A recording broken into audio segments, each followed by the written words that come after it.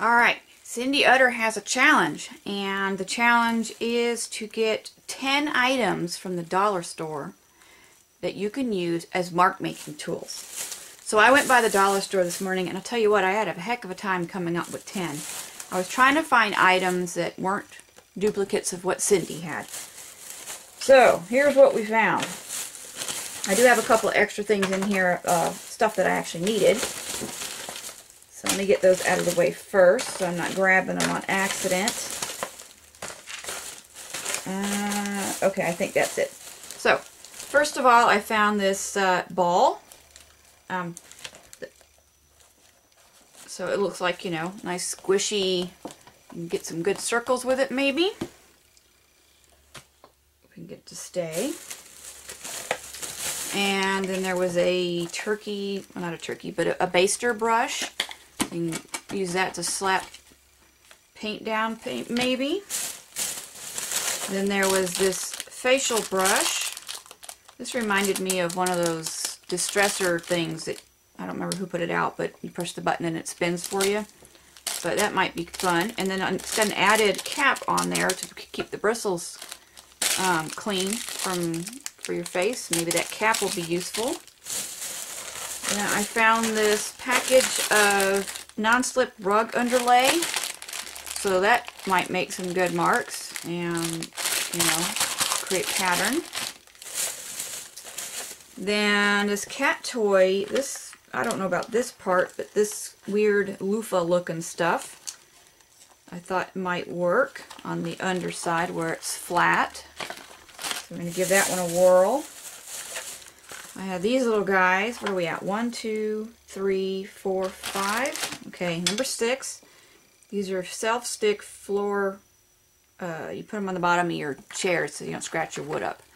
So I might need to hook those to this packaging to give myself something to hold on to, but we'll see how those turn out. Number 7, baby bottle nipples. I thought maybe that circular part might be a good circle impression. Some round hair elastics. These I think will work nicely put around something like maybe a toilet tube or a piece of wood. And then you can space them out how you want. Make a stampy with it. There was this bubble toy that has this interesting pattern here on the open end. And there's also a little circle here that might be fun to use.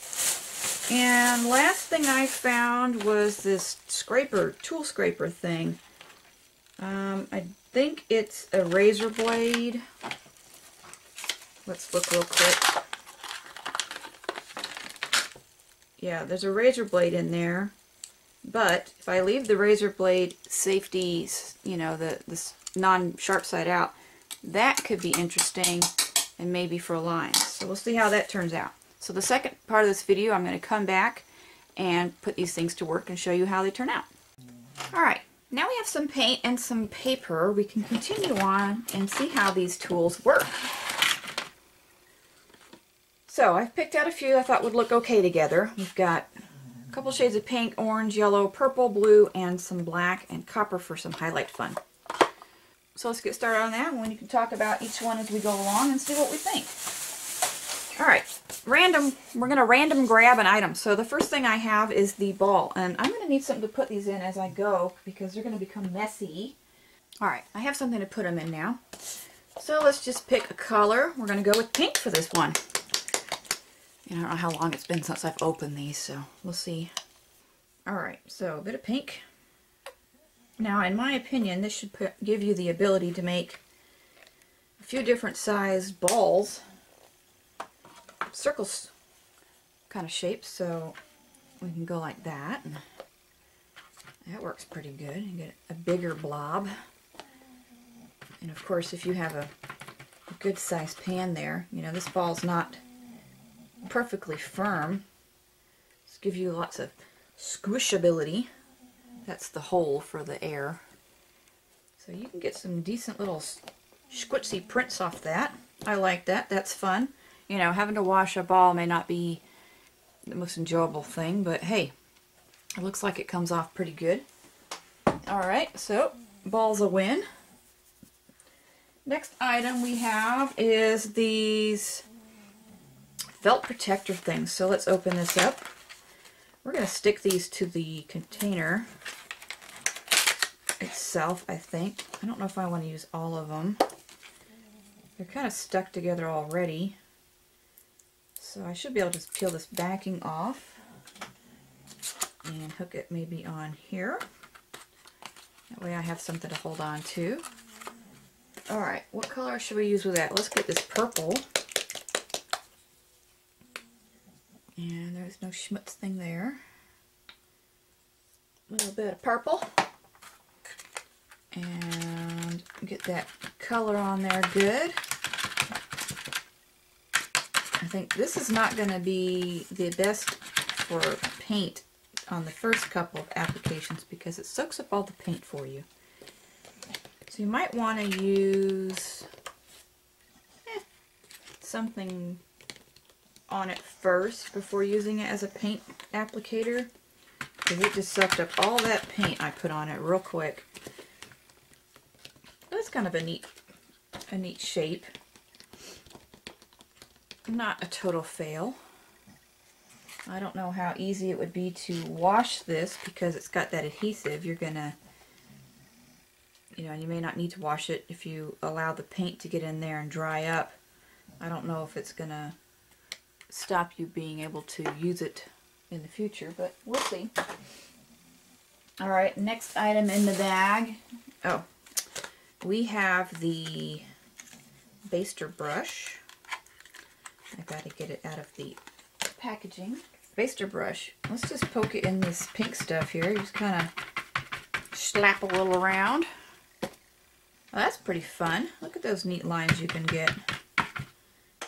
You could get this with the green and go across the bottom of your page like so-ish, and kind of come up with a grass almost. Those are fun lines.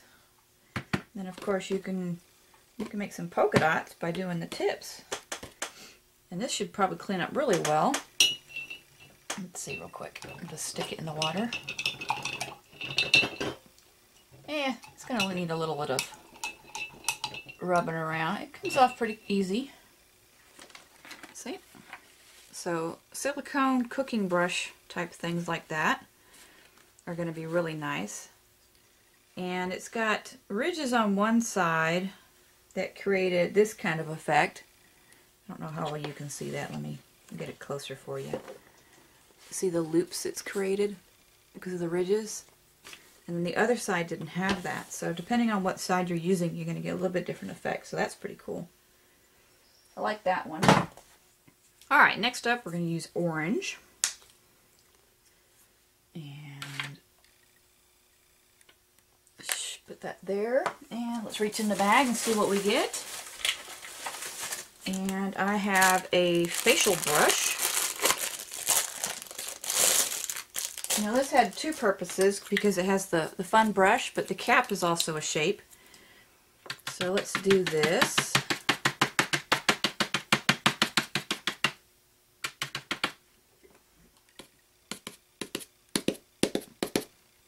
Well, it seems to have kind of a, is it concave to it? So you don't actually get all of the circles doing this, but this little sideways brush technique can be kind of fun. And of course you can do a scrubby kind of application with it, perhaps. Be a neat way of making a kind of a flowery kind of thing. And you could add a stem to it. That's kind of fun. I like that. Kind of like a, of course you can use it just to do some slight edge type thing. That's nice. I like that. And then of course, this is a circle. Let's see if I can get proper application of paint on it though. So, yep. Nice little circle from that. So that's a win. I like that brush thingy. Alright, next in the bag is this razor scraper thing. I think I'll leave that to end because I have an idea how to use that one already. Alright, we have the hair bows, hair bands. What do I want to put these on? So I think on these, the best idea is to get yourself some kind of object to hook them to. So I'm just going to get a few off of here. And we're just going to use my Mod, whatever this stuff's called, the decoupage jar. So you're going to put them on the jar. This is what I'm doing. Like this. Right now I'm just kind of cramming them all on here, and then I will organize them. Maybe. I'm going to spread these around.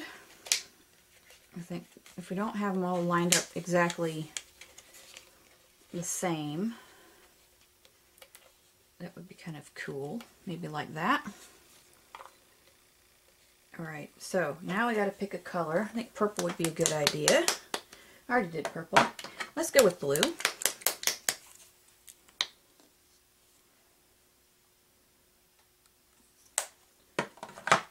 Now, obviously, this is going to require a bit of thought process on how much paint you're putting on where. And because these are fabric coated, they're not going to be as easy for cleanup. So I've got some paint around there, and let's just see what happens when we put it on. That's kind of fun. Now, if you spend more time making sure your paint is covering all the way around, of course you're going to get a little different effect. And I think these, because people wear these when they go to the pool and, you know, sometimes when they're in the shower, you should be able to wash these up pretty easily. So those are fun. I like that idea. I wouldn't keep them on this container because that would be a pain. I think I would try and find maybe a old jar that doesn't need to be used for anything else, that's got a good shape to it. Alright, into the bag we go for another item. Alright, now we have, okay, those things are getting everywhere. Grab a bubble. This is a bubble blower thing I thought might be fun for making circles. So there's our tool. And does it come apart at all? No, it doesn't. Alright, so I'm going to use some more of this blue. It's all schmutzed up nicely. I don't know why I keep using that word.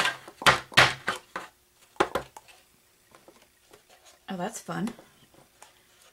Yeah, that could be some kind of a flower center. If you get the, you got to get the paint on it right, though. Yeah, so it's not going to pick up the center of the thing very well. I think if you did that, maybe like this. Not that you could do this on every project, but yeah, there you go. So if you press from behind, you can get the full pattern out of your thingy there. And then of course the edge can be like a twirly mark making tool. And then the mouth part,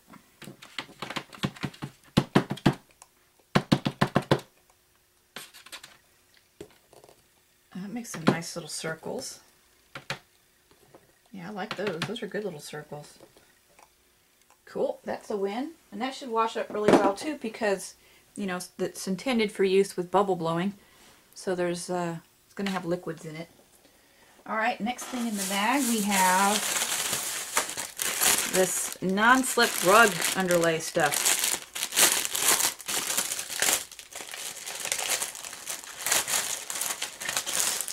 Alright, this stuff feels really interesting, by the way.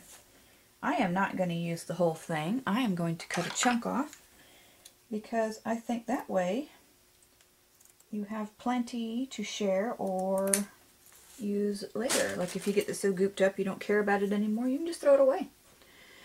So we are going to use this nice hot pink with that. Here's that stuff. Actually it's phthalo red, but it looks like pink to me. Alright, so just going to use my finger here to spread this around a little because we don't want it all in one big blob there.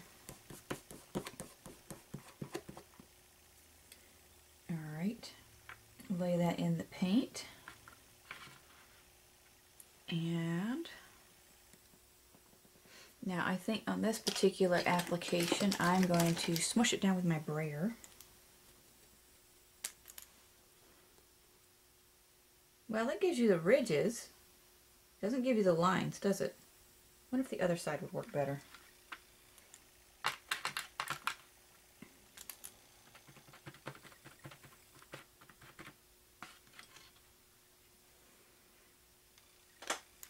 Alright, of course, you know, now I'm just getting paint everywhere, but... Ah, there we go. That's what I wanted. Yeah, this stuff is fun. Now, you could glue this to something if you wanted to, but I think this, being able to schmutz it on here. So, one side has bumps on it that stick up more than the other. So, that side's going to give you dots, and the other side will give you the grid. So, I think that's a fantastic little imprint maker there. Too cool. I love that. I'm definitely going to be using this again. Yeah, that's nice. I like that a lot.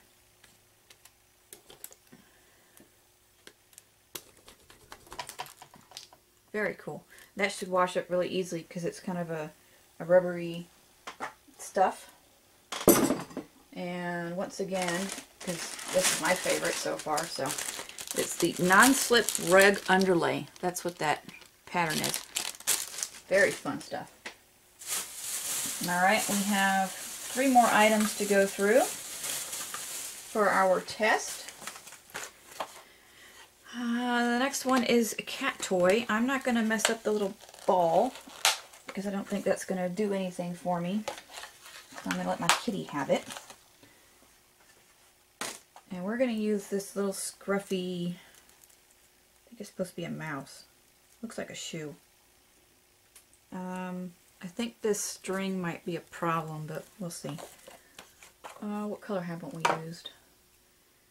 We haven't used yellow. Let's get some yellow on there.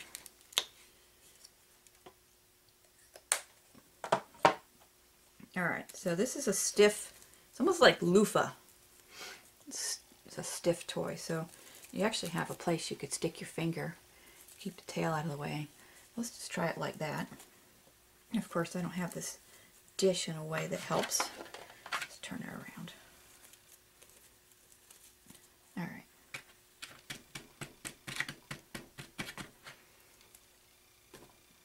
Well, it kind of gives you a little something something. It's more of a, it's picking up the edge of the item more than the center area. There we go. That's kind of fun. That's kind of like that Dendritic, I think it's called, monoprint. The way it pulls the color to the center as you're separating the glass. I have a video of some of those. So that's not a fail. And because this seems like it's loofah, I'm sure it would clean up just like the ones that you would have in your shower. But I would say that you're going to have to be particular about how you're pressing down if you don't want it to always have that moon shape. That doesn't bother you. No big deal. You could probably cut it up a little bit too. So that's not too bad. I think I need a little bit more here and there. Yeah, I'm really liking that carpet holder. Alright, and our last, well not last, second to last item is a baby bottle nipple. And let's use this nice bit of copper. I'm running out of places to put color. Let's put it over here. Alright. This should give us some nice kind of circle shapes.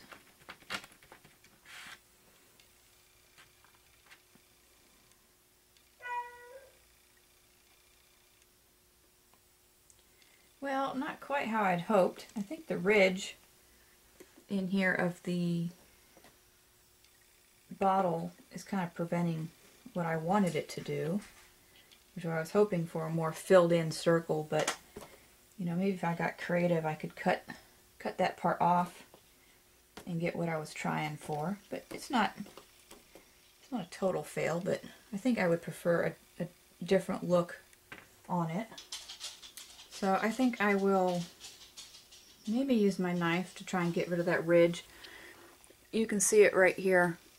It's a little ridge on the edge of the inner part here that stops that surface from going completely flat, which is what I was hoping for when I saw them, was to get a nice circle shape out of it. I guess you could spin it and get something. But yeah, I'll have to try that, and if that doesn't work, then I would think this is kind of a meh. Don't bother. And of course, those are going to clean up nice because they're silicone.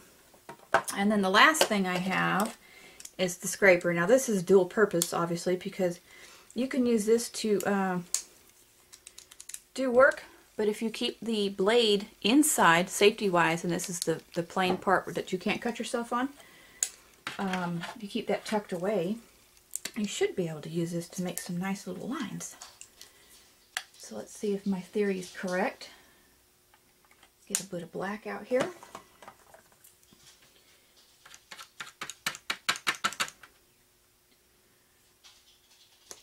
Oh yeah, nice little lines.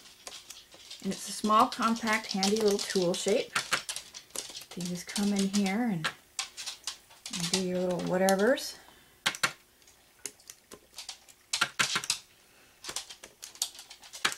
Yeah, this is pretty cool. This is a nice little tool.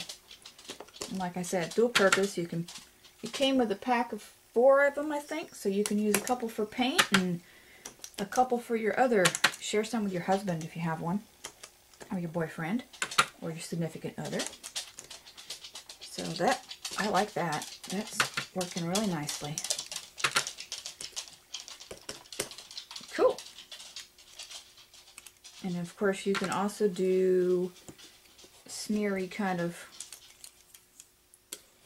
paint spread type things. Those are nice too. And that should clean up pretty easily too. So I think that I've gotten a nice assortment of little things that work well. I don't necessarily think that I would want to try to use this all the time because it soaks up the paint so much that it almost seems like it's, you know, I like to use my paint on my project, not have it stuck in my tool. And I kind of think that's how that's going to be. The baby nipple needs a modification to be useful. The bubble blower had a neat pattern, although you're not going to get the pattern fully unless you're touching it from the backside like I did here. The brush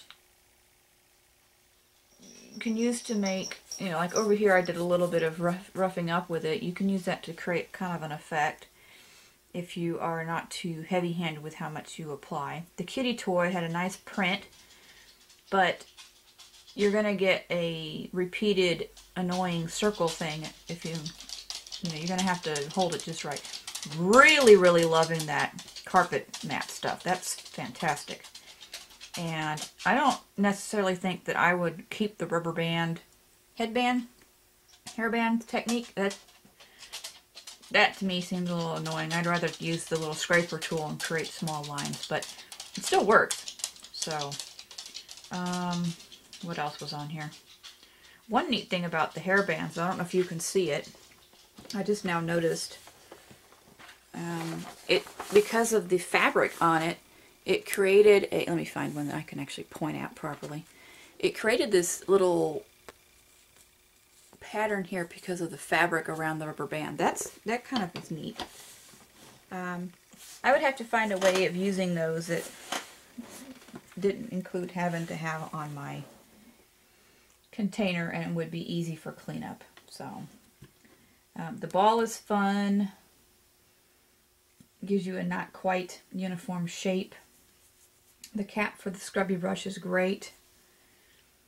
I don't know what else is on here that I need to point out. Oh, the basting brush. That was pretty cool too. I like that.